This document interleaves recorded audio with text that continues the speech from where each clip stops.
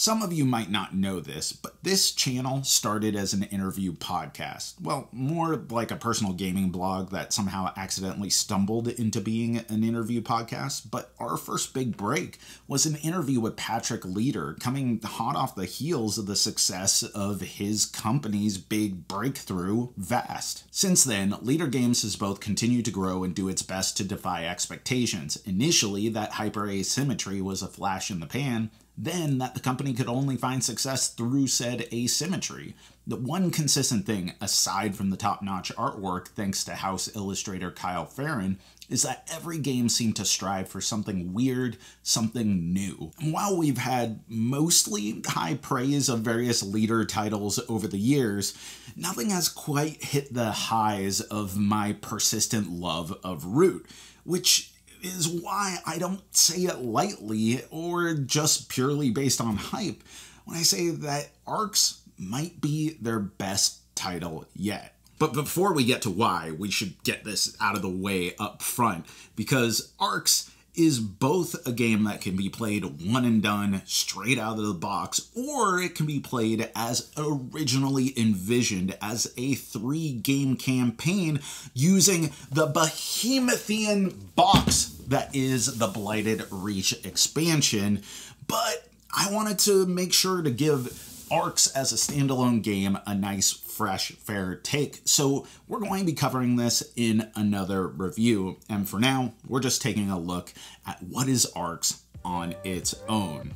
Conceptually simple, Arcs is a game about making the most powerful galactic empire by means of resource consolidation, strength, and political maneuvering. And part of the genius of the game is that most of the actions through which you interact with the board are shockingly blunt, but it's the confines of the action system itself and the declarative scoring that gives it such rich complexity. Borrowing inspiration from trick-taking games, each round the lead player plays a suit, which gives them access to a set of actions affiliated with that suit and a number of actions with lower numbers granting more action points. Then after resolving their turn, other players can either play a higher strength card of that same suit and take actions as normal, or pitch another card face down to take a single action of the lead suit, or they can play an offsuit card for a single action corresponding to that new suit. The player with the highest on-suit card becomes the new lead. Players continue playing out their hands, after which up to 3 scoring conditions are ranked. The player count's game end threshold is checked, then the action deck is reshuffled and dealt out again. Repeat until the game ends due to points, or 5 of these cycles called chapters are complete.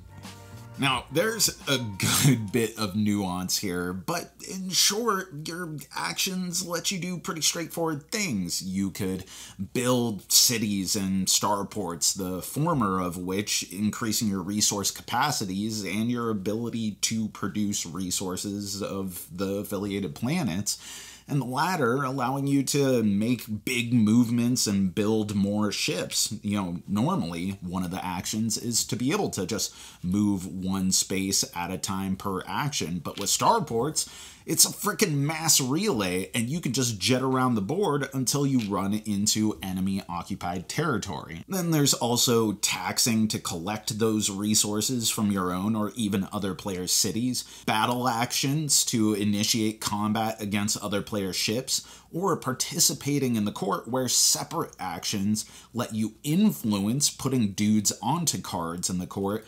Then you can take secure actions, which allow you to obtain cards that you have the most dudes on, creating another important layer of administrative area control. But when I say the actions are kind of blunt, it's that there's an immediacy and a sort of lack of resistance to taking them. Taking an action to build a city? Great. It doesn't cost any resources. You just have to use the build action and control the sector and have space to place it. The resources, they're just separate tokens for bonus actions or used in scoring. Have 3 pips on your red suited card, one of the suits that allows you to move, but the only one that has the secure and battle actions? Well, great! You could use 2 of those for moving along the board, and then a third to initiate a battle with where you move to. Battle actions are cool too. You choose a number of dice which come in safe, risky, or risky, but I'm just just try to steal stuff instead of destroy flavors,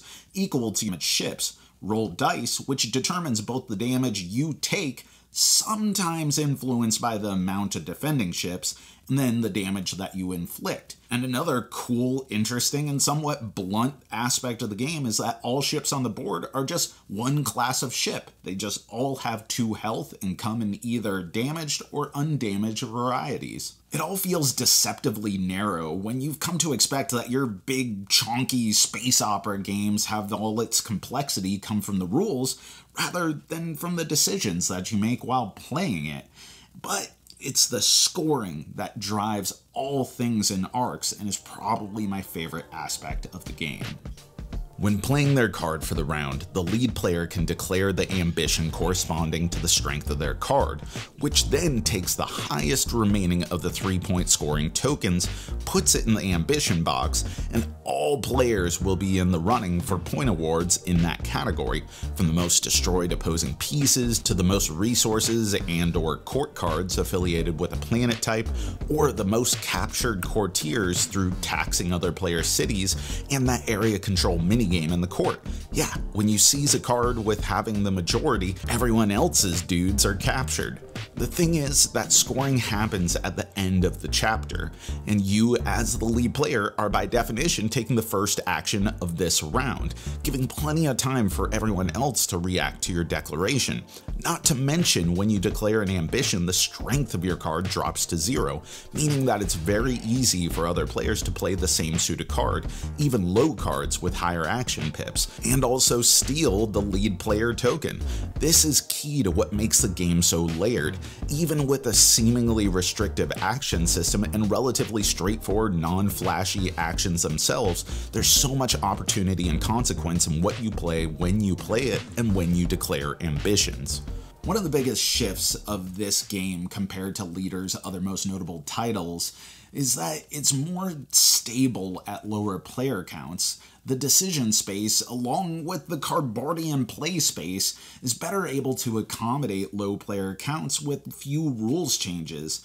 And yeah, 3 and 4 players is a little bit more nuanced and does take longer, but it plays surprisingly well at 2. Part of this is the way the map is designed, with separate sectors, each with their own planets adjacent and other sectors adjacent to one another. It makes for some interesting pathing and cyclical access. Part of it is also that there are different setup cards for each player count that block out sectors of space, both adding a bit of variety to the game state at setup and closing gaps to make the confrontations more cozy. But unlike, say, Root or Oath or even Ahoy, where even with the development of further expansions, if you're only ever planning at playing at 2 players, you're having to leave a lot of the content in the box, or at least have a partial experience. But in this, Arcs is in heavy contrast, where it still feels tight and compelling and competitive, and like it's still worth digging your teeth in at 2. Clearly, I really love this game, from the quirky restrictive action system that through its confines opens up room for so many fascinating gambits, to the striking blend of really old school deliberate actions with some intersecting game design layers that feel completely avant-garde, and the contrast it holds with later games past, both in player count flexibility, but also approachability. This is not a simple game, but the teach and the rules overhead are substantially lower than Root and Oath, and little accommodations like the rule sheet pamphlets that summarize pretty much all you need to know about the game in 4 easy-to-follow pages are really welcome. But it's not just contrast, there's familiarity too. This bears the imprint of an experienced, highly skilled team, designed, developed, and illustrated in a way that's unmistakably helmed by Whirly, Farron, and Leader games as a whole. And yes, after all this, there is optional and highly encouraged, though outright discouraged for your first play or two, Asymmetry for you to get your hands on. Leaders and lore cards included in the base game box, but further supplemented through an additional, and dubiously not included, but still welcome leaders and lore pack has you individually draft pairings at the start of the game, granting alternate setups and seemingly subtle passives and great consequences, leading to fascinating alternative approaches to play, less defining than those in Root, but extremely impactful given the structure and flexibility of the game. But like most games, and even intentionally so on the part of most leader games, Arcs is not for everyone.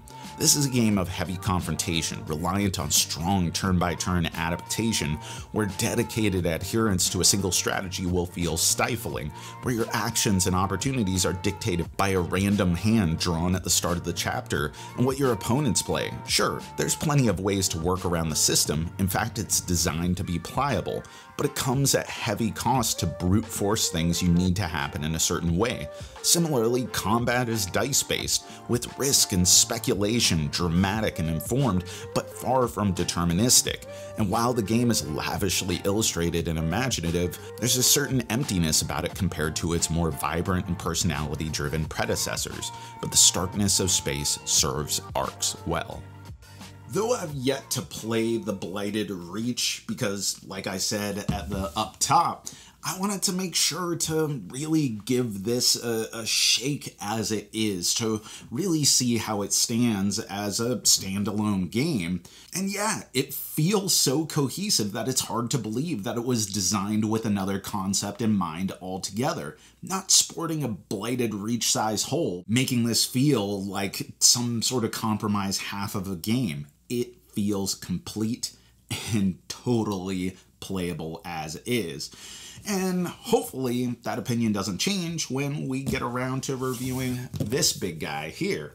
But that all said, it's hard for me to imagine Arcs ever overtaking Root as my favorite leader title. Both my affinity to the theme and how wildly imaginative the different factions are with their completely different ways of interfacing with the same board space, but it comes very close, and this may be their strongest design yet. A design both more accessible and more cunning, built upon the experience and lessons of the team's prior work. It is meticulously crafted, beautifully presented, and most important of all, it is fun. Arcs is an absolute banger. And that's our review, but let me know, what do you think of these two different simultaneous releases having different concepts for how you might play this game? Does it muddy the waters? Does it make you more excited? Have you played either or both of these styles of Arcs? Put it in the comments below, and as always, thanks for watching, thanks for supporting, thanks for being such a great community. You know that I've been Jack for the Cardboard Herald.